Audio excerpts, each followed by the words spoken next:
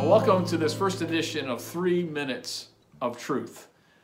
I used to love the tagline on KYW News Radio. They used to say, you give us 22 minutes, some of you can finish it, you give us 22 minutes and we'll give you the world. You give us 3 minutes and we'll give you some truth from God's Word.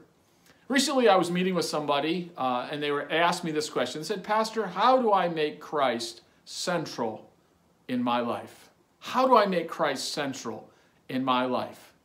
And you know, there's a lot of things you can ask a pastor, and I've been asked many things. Sometimes people ask you things like after church, they might say, you know, why are the bathrooms not working and things like that, which is part of life, right, in a church.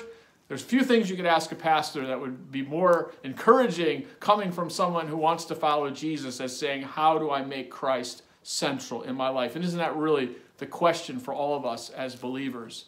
Well, when that person asked me that question, my mind immediately went to 1 Peter 3:15. Where the Apostle Peter, speaking to a group of Christians in the early church who were being persecuted, said this, but in your hearts, he said, honor Christ the Lord as holy. In your hearts, honor Christ the Lord as holy. Some translations say, set Christ apart as Lord in your hearts. So what does that mean? Well, for me, that means this. Jesus, we know, is already central because he's Lord of the universe. It's sort of like saying we don't make Jesus central any more than we make the sun the center of the universe. It already is. But what it really means is that I'm aligning my heart with who Jesus is in that moment.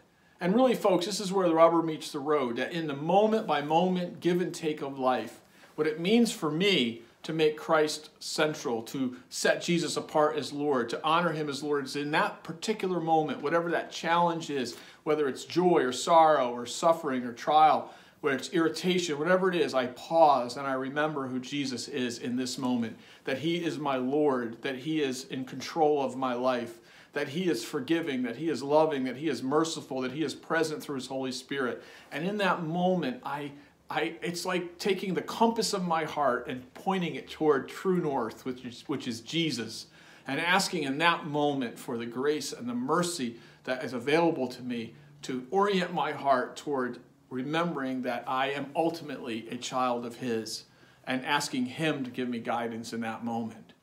And that is what it means to make Christ central. And so let's all remember to do that today. And that is 3 minutes of truth for you today. Lord bless.